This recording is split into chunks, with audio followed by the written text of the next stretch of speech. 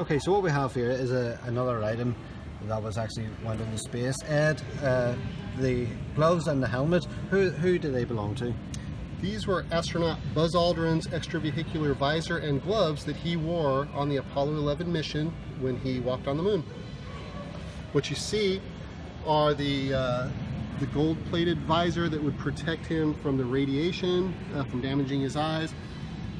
Underneath that would be the clear bubble helmet that would have kept it pressurized and kept him alive. Now, right here are his gloves, which are a steel mesh on the palms and to protect the knuckles, to keep anything from penetrating as he would have to grab rocks or manipulate tools. The tips are a blue rubber silicone to allow a grip.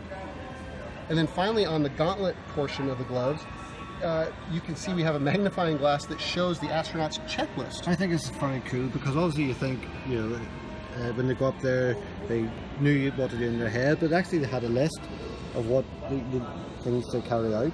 Absolutely. So you think of an endeavor as complex and as dangerous as space travel, everything is planned to an exacting detail. That's what astronauts are paid for, is to do things as perfect as possible to have the best chance of success. Down to even the now famous picture of the boot print on the moon, that is on that checklist. And somebody beforehand had thought, I think, well, it'd be cool, let's get a picture of the boot. Yeah.